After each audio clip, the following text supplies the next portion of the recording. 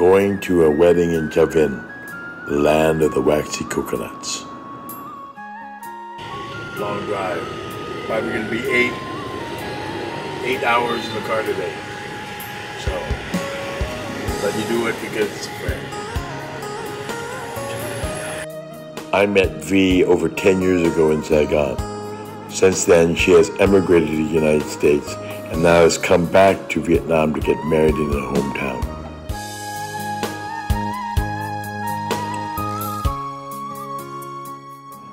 On the way to the wedding, we passed by a 500-year-old Buddhist temple, Pise Saram. It is one of over 140 examples of Khmer architecture left by the Chang in Binh Phu, Gang Long district of Javin. We have now just arrived to Javin. Had to take some selfies to make sure that we look good. Oh yeah. Meeting the groom and making introductions.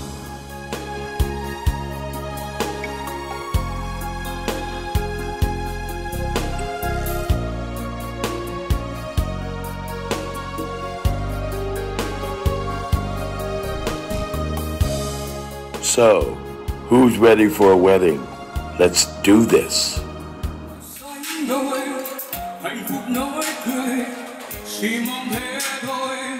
Đến từng cuối cùng, từng giây phút trôi, ánh mắt sáng ngời, cầm tay bước đi, tiếng theo phân lời, và anh cảm ơn cuộc đời này đã mang em về bên mình để rồi.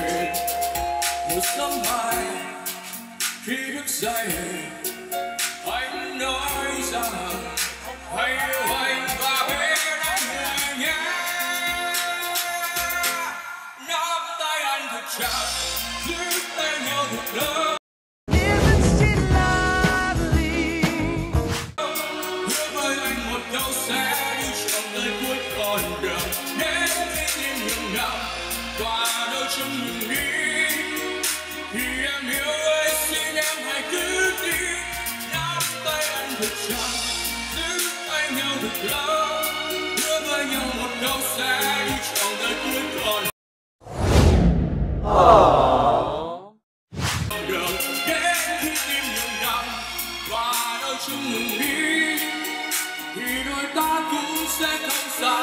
Thay mặt cho gia đình, mến chúc tất cả quý vị sức khỏe, hạnh phúc, thành công trong cuộc sống.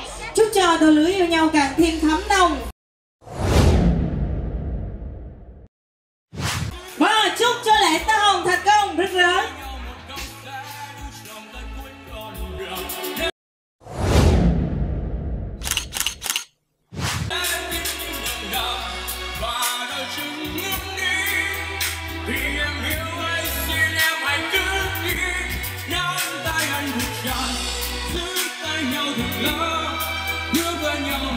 Sẽ đi trọn đời cuối con đường đến khi tim ngừng đập và đôi chân ngừng đi thì đôi ta cũng sẽ không xa rời.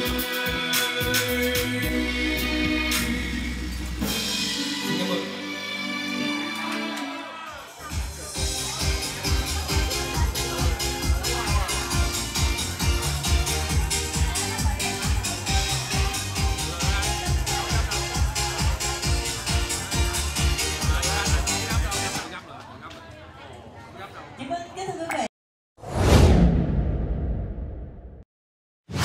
Trong buổi tiệc ngày hôm nay thì ngoài những món ăn mà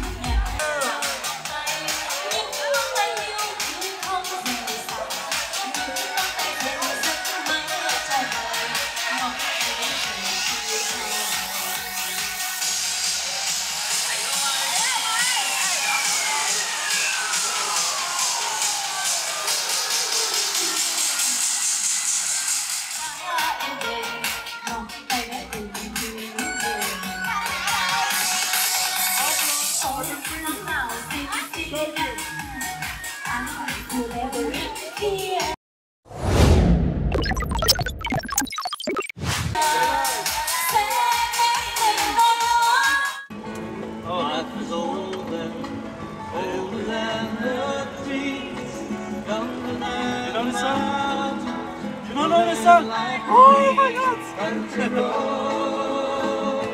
Take me home to the place I belong.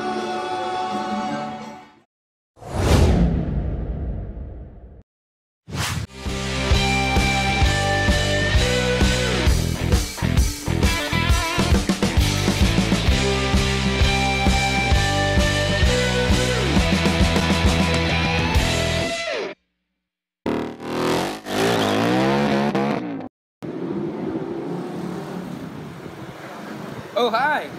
Hi, I have this new application from Grab. It's like called the Grab wheelchair.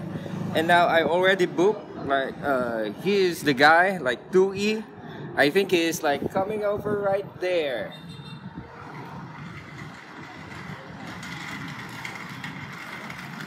Hey, did you call Grab? Yes! Wheelchair? Okay, man. Let's go. I'll take you down to Landmark.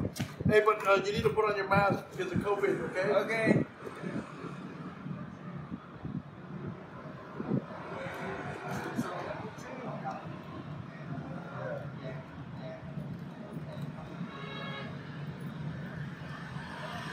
You ready? Yes! Okay, let's go. Let's go, bye!